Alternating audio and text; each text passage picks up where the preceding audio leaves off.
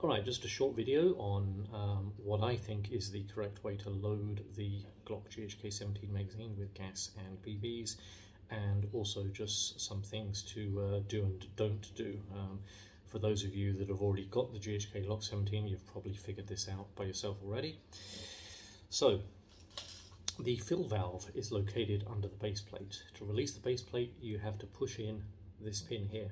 So use a punch or something, gently depress the pin, don't depress it too hard, slide the base plate forward, it will stop there, it will be captured. Okay. Then of course fill your magazine as normal. This gas can's actually empty, or nearly empty. Now, when the gun was first released, GHK Glock recommended a 3-second fill. A lot of us early adopters found that 3 seconds was not enough.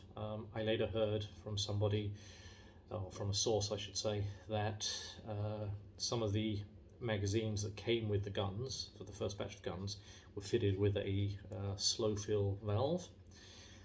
So 3 seconds really wasn't enough. We found that 4 or 5 seconds, I do 5 seconds, seems to be fine. I've heard that the spare magazines that were released separately and magazines maybe coming in the current batch of guns should all have faster fill valves, so 3 seconds may be okay. I'm still using 5 seconds. Right, after you've gassed, slide the base plate back. Always double check that the pin has popped back into place. Sometimes it doesn't pop back into place. If it doesn't pop back into place, if it's like that, you run the risk of your base plate being knocked off when it's in the pouch or in the gun. So if the retaining pin gets stuck in the magazine tube, again, use a punch, gently push it, try to get it to pop back up. If that doesn't work, keep the base plate on, use a non-marring tool like this cleaning rod, push down through the feed lips until you hear the retaining pin has popped back up. And it didn't there, I thought it did, but give it a gentle poke with a punch and it's now fine. Now I'm going to take the base plate all the way off. Now the retaining pin, plastic retaining pin, is actually held in place by this screw. This screw prevents it from popping out. This is why I'm saying keep the base plate on if you need to push down from the follow-up, because if you don't keep the base plate on and you're pushing down, you can actually overcome this screw and the plastic retaining pin and the magazine spring will fly out across the room and you run the risk of losing them. I've done this a couple of times. This is how I know. So again, you can see my plastic retaining pin is stuck up there in the magazine tube, so I put the base plate back on. I use my plastic cleaning rod, push down, there, it's popped back up and the retaining pin is back in place.